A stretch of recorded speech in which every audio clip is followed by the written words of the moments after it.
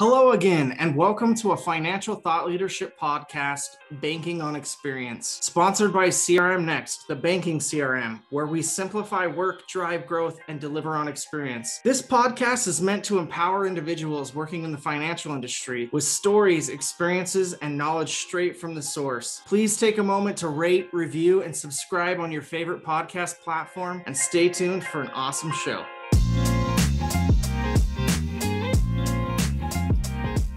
Welcome to another episode of Banking on Experience. I'm your host, James Gilbert. Super excited to be joined by Laurie Maddalena today. We are going to be talking about an open discussion on becoming a leader with little to no experience. It's going to be interesting today because we're going to be talking about like those that get put into a leadership position and maybe don't have any people training. So we're going to hopefully drop some truth bombs today. Laurie is the CEO and Chief Leadership Consultant at Envision Excellence. She is a certified executive coach and provides management training and leadership assessments. Welcome to the show, Laurie. Thanks, James. Great to be here. If there could be one thing that you would change the world with, what would you do? I think, well, there's so many things that are coming to mind, but I think just based on what, the work that I do in the world, I think it would be teaching people at a young age what their strengths are, what's important to them, how to have self-regard and success principles that could lead them through life. I think if we had those skills, I can think of many skills that I wish I had had at a younger age that you learn through wisdom. So if we could teach young people, I think even financial skills too, like all of these skills that would help them lead a better life and give them a head start in life, that we would have a lot of productive human beings and people who love themselves in this world who can make a difference. I find it so fascinating how the younger generations that are now grooming up to come up into the business world and becoming the leaders of what was the past, now the future, how very few of them have actually had training on those things. Something as simple as emotional intelligence, which 15 years ago, none of us even knew what the heck that was, right? Right. It's so interesting to me how life has developed to a point where we actually have people like yourself that are experts in these things that can actually teach people the good things that you can train yourself on. So let's just dive right into it. Why this topic? Why are you passionate about this? Well, I really think that people spend most of their time at work and a lot has changed in the world. Things are evolving. I think particularly over the past 18 months with COVID, we're seeing even more of an evolution of what people want at work. But even before that, leaders play such an important role in the lives of every human being. I can't think of any position or any company that doesn't have leaders. And so I think a lot of companies are really struggling right now. There's, the great resignation, people leaving organizations and attracting and keeping really great people. And so it's never been harder, in my opinion, to be a leader than it is in today's environment. And many people struggle being leaders, myself included. When I first became a leader, I didn't have any skills. No one sat me down and taught me what it meant to be a leader, what the expectations were. I was just kind of thrown into the deep end and said, now you're a supervisor. And I think we do a poor job in many ways of preparing people for this important role in life. The only other thing I can think of we don't prepare people for is parenting. We kind of just throw them in, I don't know. They sent me home with a kid one day and I was like, oh my gosh, you have to learn by experience, right? You just put yourself in there and you learn every day. And unfortunately, we do the same with leaders many times. So I think there's a great opportunity for organizations to really be much more proactive and deliberate about their leadership talent so that they can create environments where people love to come to work. I think leadership for the longest time, kind of got put on a pedestal of like, all right, well, you've reached this certain point in your career. So pretty much you can treat anyone however you want. I think that it was that way for a long time, and kudos to the world for changing that, right? Because now you're right. It is much harder to be a leader now than it ever has been. And I think some of it is because of that. Some of it is because now you have to navigate situations that are much more unique than they used to be. Like you do really have to understand who you're leading. their personalities, and not just that, but there's dynamics and bias that you have as a leader, and you have to accept the fact you have it. Yeah. And you have to learn about yourself, right? And how, self-awareness is one of the keys to exceptional leadership. And so the more we learn about ourselves and how that impacts who we lead, and learn about our employees, what you were describing of I call this traditional leadership, where in years past, you kind of worked your way up and then you were granted this position of leadership. And you thought, or many leaders at least thought, well, I'm the expert. I know it all. I'm here to tell people what to do. And as you mentioned, James, a lot has evolved in our cultures, even over the past 30 years. We have more women in the workplace, and the dynamics of the home family are changing. We have more two-parent households now. A lot of men even want to be more involved in their kids' lives. And so all of this evolution, I think, in our society is causing this shift in our organizations of what employees want. And it started, I believe, a big shift with the millennial generation coming in, and many people thought, oh, well, they're entitled and they want all of these things. I think it was the shift of our culture, the evolution of what that generation said, wait a minute, I don't want to just come to work and be thought of as just a resource and not have anyone really take an interest in me and my development. I want to feel like I'm making an impact. I want meaning. I want to feel a connection with the company. It's not just about money. And so all of this evolution is changing the expectations of what people want at work today. And that's why leadership needs to evolve with it. It's something that I think that it's often overlooked. People often will leave a job because of their leader more than they'll leave a job for anything else, right? So there's always that notion of like, well, they leave their boss, not the company, right? Mm-hmm. And I've always taken that to heart, right? Because sometimes I've actually helped people grow out of the company into a more prominent role that, was helpful for them. And I think as leaders, regardless in any situation that you're in, whether you're a school teacher, whether you're a coach, whether you're, a CEO, whether you're a manager of one person, it makes no difference. Your goal is to impact their life for the positive. And if you can do that, that is how we make a change in the world for the positive. And I truly believe that with that type of mentality, good things will happen always. Laurie, talk to me. What can financial institutions do to help start grooming future leaders? One of the things I think financial institutions need to do is to stop promoting people for technical expertise. Now, many of those people could be great leaders and probably are great leaders or have the competency to be great leaders. Not all of them do. And so, I really think we need to be more purposeful about our talent development and think through, well, first, help people understand what it means to be a leader.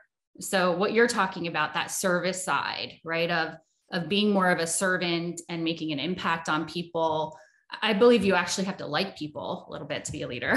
And I don't know about you, but I've experienced some managers and executives who just do not like people. And maybe not every day, right? We all have our days, but you need to be able to enjoy the human development people side of business, because that's really what leadership is all about. So one, I call this giving people a peek behind the curtain. Before they're in leadership roles, give them an idea of what it means to be a leader.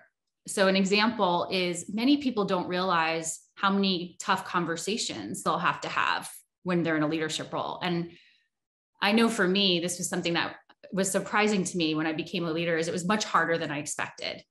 I kind of had this fantasy idea in my mind of, oh, I'm finally going to, work my way up and become a leader, and I'll finally have my ideas implemented and be in charge. And I wasn't a terrible leader, but I didn't really think about all of the important aspects of being influential and facilitating performance. So I really think organizations need to think through, before you promote, making sure we're letting people know what's expected. Let them opt out if they want to, because not everybody wants to be a leader. So let them know what it entails.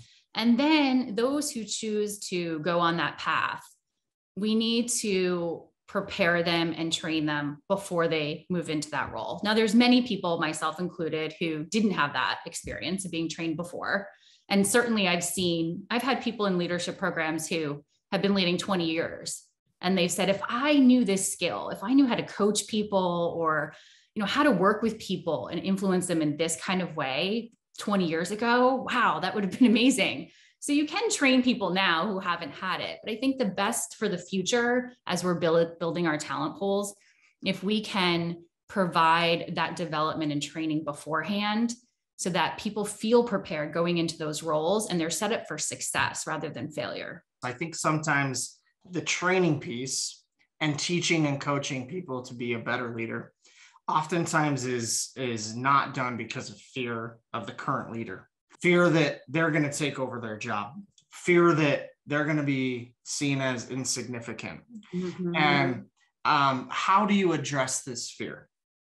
Yeah. So I think helping people understand what those competencies are, that when you build your talent pool, if you have someone who understands a piece of the department or what you're focused on better than you, that makes you look good, right? Like that's the whole point in leadership, is to help facilitate the best performance of your employees. And I think the traditional leader thinks of that as a threat of, oh, I'm going to be out of a job. Oh, I've got to be the knower of all the answers. I'm the person who has to be the smartest. And right away, I think that's an indication of lower emotional intelligence, of you're focused on the wrong things. If you're focused on bringing in people who have these talents, they make you look good. And if you can master the people side of engaging them at a level where they're productive and they want to bring their best effort to work every day, your story of the kid who wants to play basketball is a great story, because you were relating that to when we develop people, even if they leave us. As a leader, you've done your job, right? I've had this experience too, where someone wanted a position that maybe we didn't have in the department. And yet I wanted to invest in that person and groom them so that if they left to go somewhere else or transferred departments, that's still success. Yeah. You're taking an interest in them as a person and helping them find what's right for them, the right fit for them. And that's what great leaders do. And so it's a shift in mindset, I think, for many people, because that traditional mindset, again, is about the all-knower having the answers. And the modern mindset is more about facilitating performance. So you're not a fixer. You're not the all-knower. You're a facilitator of bringing out the best performance in a team to help get the results that you need. I think another area that becomes impactful at just about every organization is you have to have a culture that's willing to put people and expose them to areas that normally they wouldn't. Like, I'll give you an example. It's very rare that somebody who is trying to reach a C-level actually gets to be in C-level discussions. Yes. So those are some barriers we have to break down also as leaders and as organizations culturally, bringing people.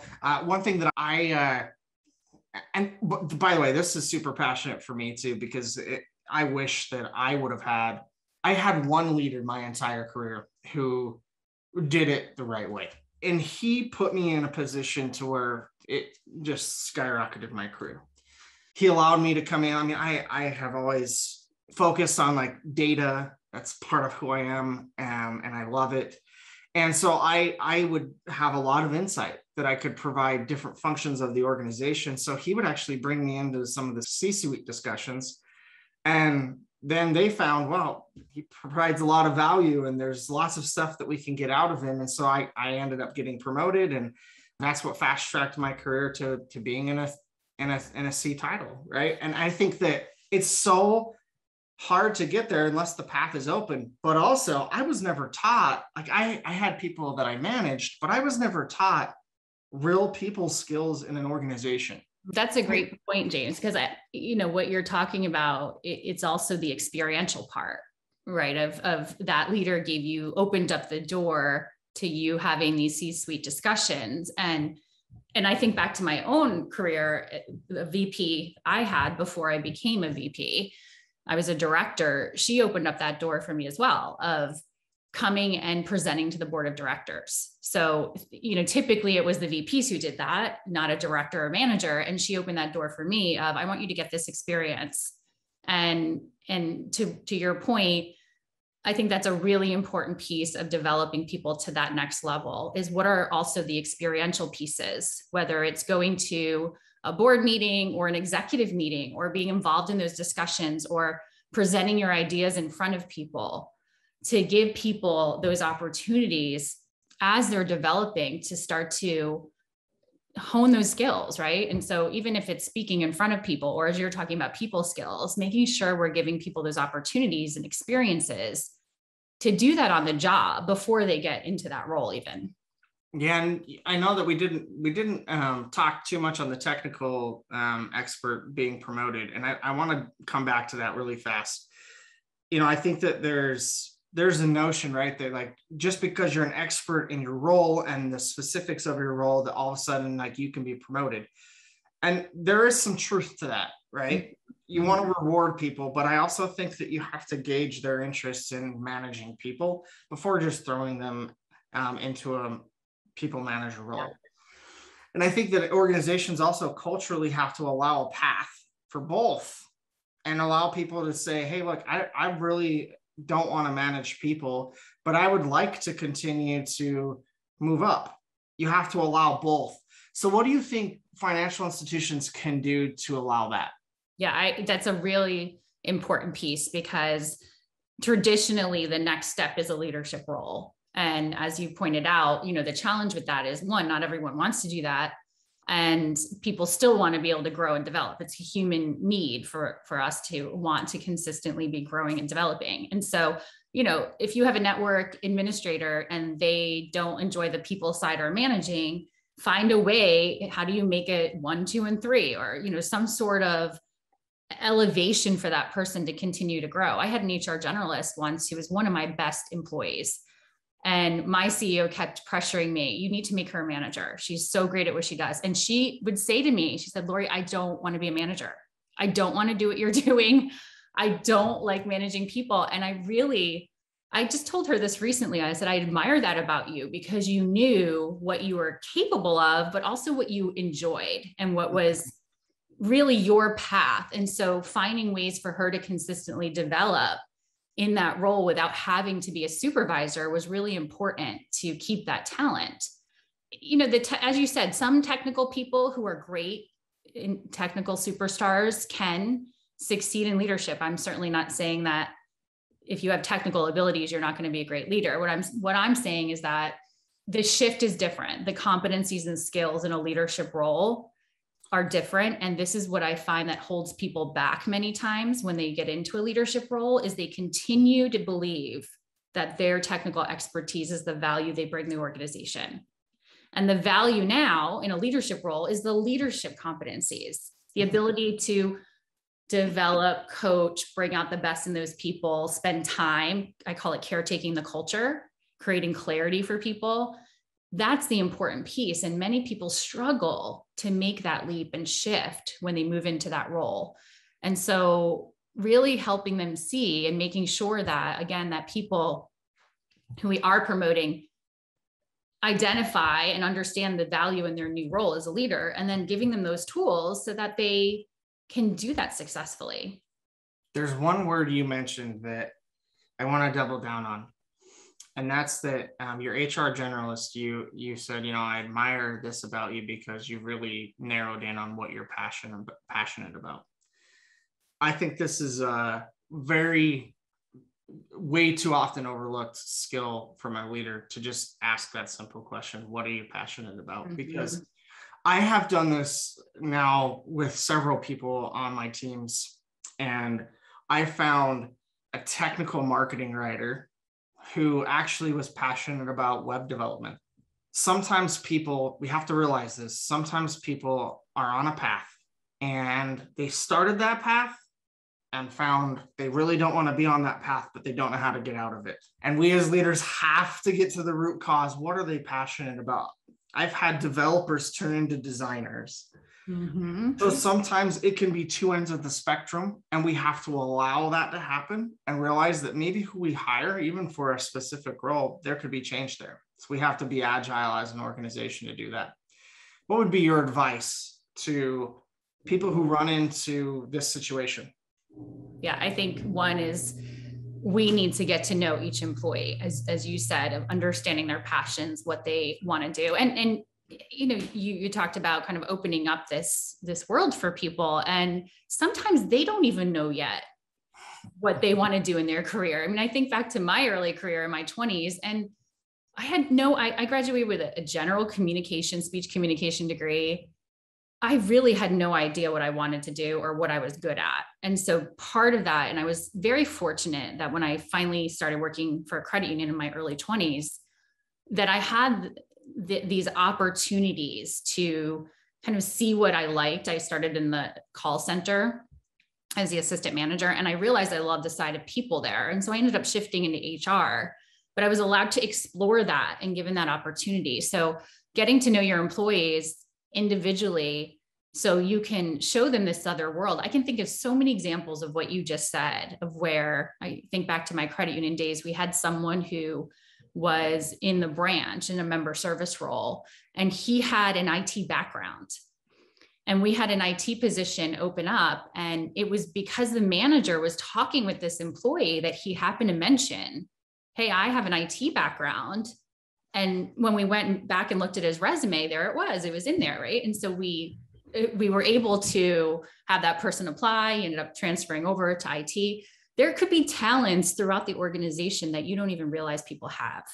And the only way you get to know those things is by having conversations, creating those connections with people, understanding what they value, what's important to them, and sometimes helping them see what they're good at. Sometimes you as a leader can identify what that is for a person better than they even can, so that they can see other possibilities for their career development. I love the Strengths Finder assessment from the Gallup organization. Some people criticize it, saying, well, you can't just focus all on your strengths. I think the whole point of that assessment is to understand better about what your talents and strengths are. And you certainly have to manage weaknesses, but it can help people get a clue into what are the things that I'm good at, and really be more self-reflective about that. Yeah, it's interesting because people sometimes will reveal their passions in their conversations, but they can't always translate that to action. That's the key, is we as leaders have to help them translate it to action. Laurie, what are one to two things that credit unions and financial institutions can do to adjust their approach to leadership? Well, you mentioned earlier, James, that the manager is usually the reason why people leave their organizations. And very true. I mean, research says it's 50% of the time that people leave their manager. I think it could even be more than that. Right now, we see people leaving a lot because they feel overworked, overwhelmed. They're trying to balance their lives. It's the Great Resignation. I just read an article yesterday that said now more people are leaving because colleagues have left and they're left with the work. So, hey, my colleagues, I had a few colleagues resign, and now more work is on me. My manager is expecting me to do more with less. And so now I'm going to leave because I'm not doing that. Right. So I think that as organizations, again, we need to be more proactive and think about how, first of all, what's the unique thing that we offer our employees, and what benefits do we have? What do our employees value? Asking your employees, understanding that flexibility is really high on the list right now for employees, what they want. And that looks different for every organization. It doesn't mean that every position has to be 100% virtual. I think there's many ways we can be flexible, even in member service or customer service roles. But really being purposeful about that and thinking about what are we willing to shift. I think that organizations that are reflective right now and use this as a time to redesign how their culture or their workplace, what work is and how that looks, and think about what are the benefits that are really valuable to our staff right now based on what we know. If you get ahead of that, you'll be able to then attract really great talent, because it's hard to find right now. They have choices. And so the organizations that kind of dig in their heels and say, well, no, this is the way we're going to work. I had to be in the office 5 days a week and my employees are going to be in the office 5 days a week. You have that prerogative if you're a CEO, yet I would encourage CEOs and executives to really rethink, how can you create an environment where people feel that they can invest their energy where they want to invest their energy, and not where they feel like it's just a job collecting a paycheck. Because I think we'll see, as I think it's going to take several years for this to really play out. I think of the pandemic, there are a lot of negatives, but a good thing is that it's shifting how we're thinking about work, and employees are showing that they want something different. And the organizations that are going to do really well coming out of this are the ones who will listen to that and adjust and redefine their approach. Otherwise, other organizations, I think, will really struggle. It's so fascinating to me how sometimes it boils down to the simplest of terms of, wow, you actually need to listen to your employees. It sounds so simple, right? And yet it just amazes me how many leaders still don't do it. I feel like a lot of listening, taking an interest in people, building connections. It sounds so obvious, yet it's not practiced. It's not practiced for many. I mean, a lot of leaders are out there doing the right things, but for many people, it's not their comfort zone. It's not what they love to do. They kind of like, hanging back and doing the work behind the scenes. And so I think that's another thing where we need to make sure leaders understand that you need to engage with people on a regular basis. Some people struggled with the virtual environment because they already didn't love connecting with people. And now it took a lot more energy and effort. And so I've seen that where, some managers kind of hung back and didn't really communicate with their employees much during the pandemic. And that's a mistake. I mean, we need people who really see the value in those connections and building those relationships. So what about leaders today that maybe heard something on this podcast or have heard in conversations with their leaders that, they struggle in some of these areas? Mm-hmm. How do they address it for themselves so that they can become a better leader? I would say one is, if you're not receiving feedback from your manager, and this is another thing that many managers struggle with, is providing meaningful, relevant feedback to employees, is to ask your manager. And I suggest to people to really narrow the question. So instead of going to your manager and saying, hey, can you give me feedback? That's like a really big ask. It's very overwhelming, especially for a manager who's not accustomed to and hasn't been giving feedback regularly. Most likely they're not doing that because it's uncomfortable. And so if you go to your manager and maybe give them a heads up and say, hey, I really want to know what I should work on this coming year. Can you tell me one thing I'm doing really well that I should continue? And one thing that you think I should do more of, or I need to improve on? When you narrow the question, it makes it much easier for the person to answer. So I'd say that's one thing. The other is, if you're not getting that development at work, one could be advocating for it with your manager. If you still aren't getting it, to go outside and look, how can you do this on your own? There's many avenues. I mean, there's so many videos and blog posts, and there's a lot of information out there.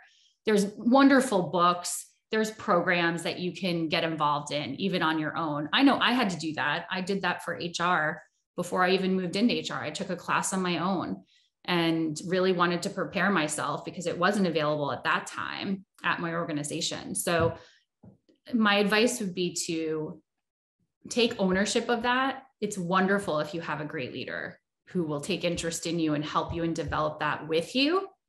Not everyone has that in their organization. So if you don't, find those ways, those avenues, even outside of work, or another leader maybe who would mentor you in your organization.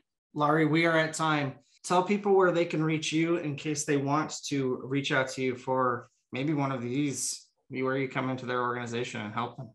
Yeah, absolutely. They can reach me on LinkedIn. Also my website, lauriemaddalena.com. And I'm on Instagram now. I'm getting used to posting. I'm getting with the times. So feel free to connect with me over on Instagram as well. I'm on Facebook. Certainly people can connect with me there, but I'm on Instagram. It's not as a draw for me, I guess. I think I have like a few posts. I'm trying to get better about it. It has been fantastic having you on the show. Thank you so much for joining us.